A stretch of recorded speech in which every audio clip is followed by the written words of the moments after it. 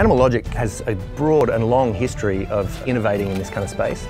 The key thing that we've really been thinking about most recently is this idea of new workflows. So we had this idea that we really wanted to start to try and bake down our film assets into game type assets and then see what kind of workflows we could develop in the real-time space. The Warner Brothers marketing team had a really good idea to use real-time animation to join HQ Trivia and Lego. HQ Trivia is this amazing kind of game show where, you know, hundreds of thousands of people simultaneously log in at the same time and they play a game show. That, as it turns out, can be augmented by including Lego minifigs. Scott, who's the host, we're going to turn him into a minifig, and he is going to ask his questions as per normal, but in the shape of a real-time minifig. I grew up playing with Legos, obviously. To think that I'm a minifig now in this whole world that we created, it was surreal. It's me! The Brick Bob Barker! The technology stack we're using is we have the motion capture suite and the phone sending data to Unreal Engine.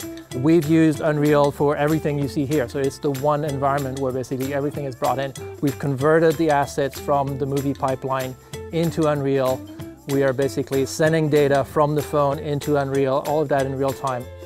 The minifig itself is very limited in the range of motion it can have, right? So what we did is retargeted the capture by moving my arms out, for example. You'll see that the arms are not responsive. If I move them forward, it's picking up a lot more. And the facial animation is designed to look like you just had different heads and you're swapping them. So how do we sort of take what the camera is reading inside the phone and translate it to the very limited sort of facial expression that a Lego minifig has? And still stay true to the canon of basically how these characters move and behave in the movie. Emmett, you gotta stop pretending everything is awesome. One of the key things about the render times on the film, and particularly something like the Lego Movie 2, is that we put huge amounts of complexity into those frames. So facial animation, you know, takes any given animator a week to produce 5 seconds, and what we're trying to do is cram all of that work into 30 frames a second, if not more, and have it be driven by a performer. The lighting effects on my hair, on the body, if I tilted a different way, you saw it glint off my plastic body, you could see the thumbprints. The attention to detail was phenomenal. It sort of opens up a whole new possibility, I think, what we can do. Think about it, we can be creating characters, doing all sorts of interactive games live, and targeting different audiences. I think kids really enjoyed this. We got a lot of feedback on just the last 20 minutes on Twitter.